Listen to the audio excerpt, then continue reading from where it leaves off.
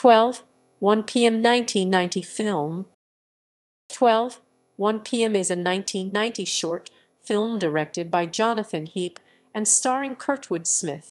It aired on cable television in 1990 as part of the Showtime 30 Min. It was nominated for an Academy Award.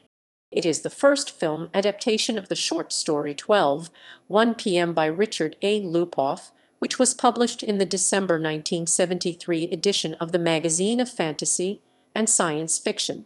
The major plot device is a time loop or time bounce. Plot: Myron Castleman is an everyman stuck in a loop that forces him to constantly relive the same hour of his life over and over. He is the only person aware of this.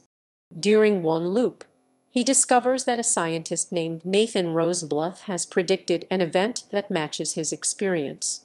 Castleman calls him and explains what is going on. However, Rosebluth is highly skeptical of his claims.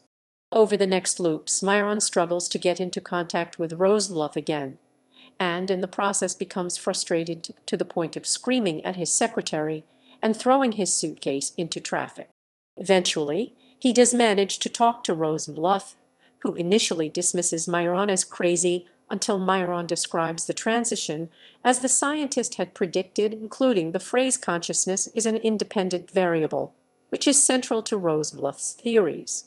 The professor sadly informs Castleman that there is nothing that can be done, causing Myron to become hysterical and shoot himself. There is a brief pause until Myron finds himself back at the beginning of the loop, realizing that he is trapped for eternity. Home media. 12, 1 p.m. was released on DVD in the United States late in 2006 and is also available on DVD in the UK, collected on a DVD with other short films.